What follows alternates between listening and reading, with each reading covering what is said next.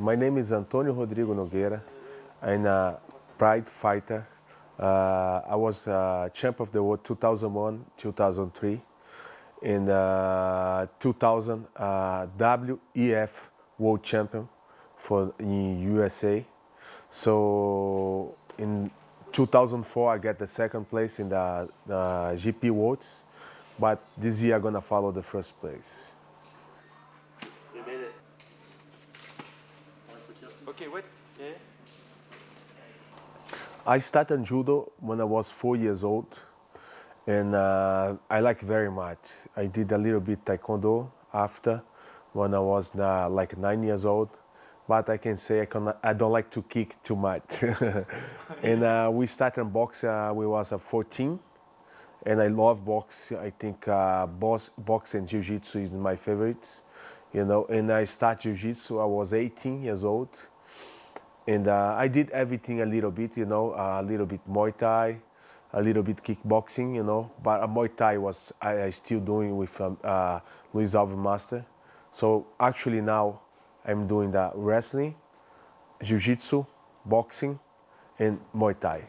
So I'm doing kind of everything, you know. But my best things, I think I go always and look for the submission on my fights. In Brazil is 1994. After Royce Gracie goes to the UFC, you know, everybody started to know about the Brazilian Jiu-Jitsu, you know.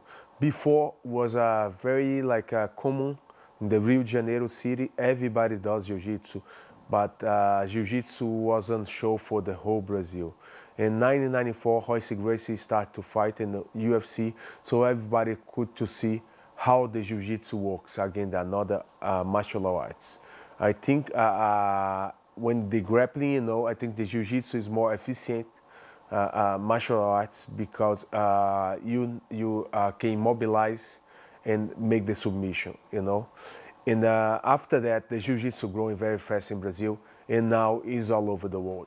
In 1998, I moved to America, and there you could see the phenomenon of MMA was growing very fast, which made fighting and everybody. And I opened up a gym in the 99 in Fort Lauderdale in America, and I start to teach over there. I have a pretty much good class with 50 students, you know. I like very much to teach.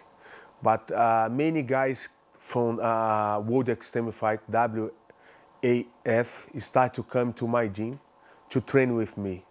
And every day I train with those guys, and I feel, you know, I submit them a lot. I could inspire them with boxing. I think, why I'm not going to WAFA, you know? But I before, you know, like a normal guy, I thought MMA is kind of violent, you know? But if you prepare yourself to fight, it's not violent, you know? Who is going to the ring have to be like 100% prepared. So I prepare myself, and I make this challenge of my life. I want to be a champ of this, and I did. Kurabi, Kopipi, Kosamui, Kotao. Yeah, Phuket. D'autres aussi du stage, tout ça.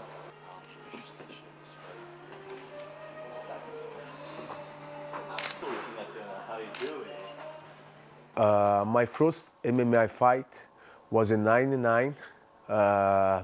I fought against David Dodd, some American guy.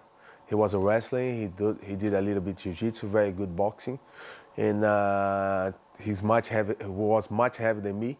Was a big challenge of me because he have like 11 fights, 11 wins, and it was my first fight.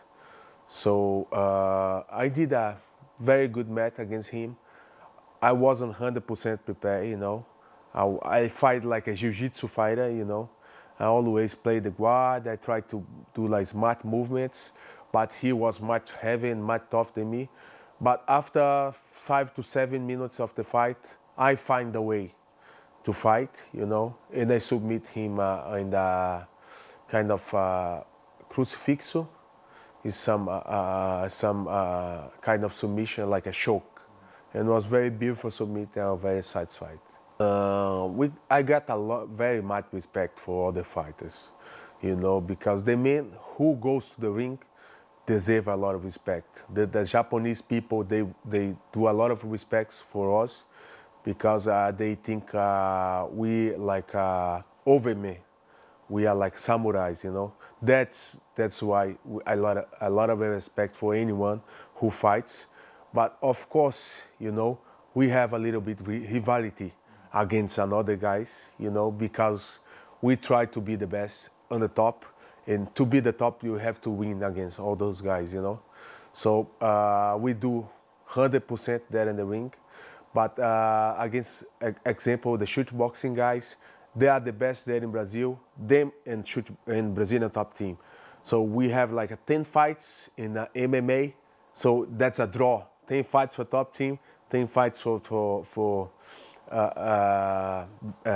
shoot box, you know.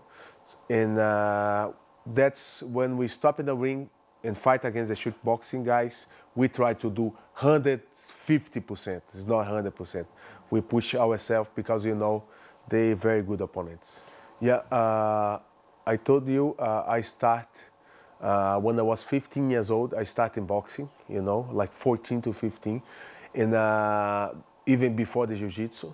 But when I met the jiu-jitsu, you know, I was training box like twice a day, you know. I start to train more jiu-jitsu, a little bit boxing. But now I know I need the boxing, you know, not only because the punch, because who knows boxing knows to walk in the ring, you know. You never be in the corner. You're always moving around. So I think that's the best thing, you know. I never take pressure, you know, when I'm doing boxing, you know. So I think it's the best combination of boxing and jiu-jitsu and wrestling. I think it's the best combination. So I'm doing very good. 2 years ago, my coach, he used to teach me before. He calls me and invites me to go to the Brazilian trial for Olympic team, you know. And I went there to the trial inside. I won one fight, I lost another fight, you know. So I couldn't go to the really trial of the Olympic, you know, because they have a Pride GP 2004. So I was pretty much concentrate, you know, on my fights. So I couldn't go. But I love very much, you know. Always I have time, I go to Salvador and stay there 3 weeks, you know, doing the boxing. I think it's perfect. I just fought him like 2 weeks ago, 1 week ago, something like. He's so heavy, you know, and I make a good game plan, you know. I was trying to, you know, to keep him standing and to fight against him. Then we go to the ground, but when the fight start, he just come to me, you know, and I try to throw him, and he did a very good sprawl. So I used one position I like very much in his arm.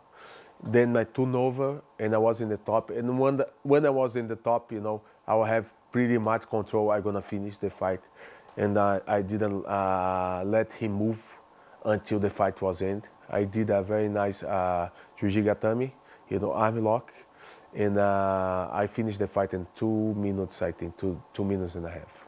All of them, I would like to fight Josh Barnett, Yoshida, and Fedor. One of those 3 guys came, you know, I'm gonna be ready for them. And I believe I go to the next step. This one gonna be the final. I think that's one gonna be very tough.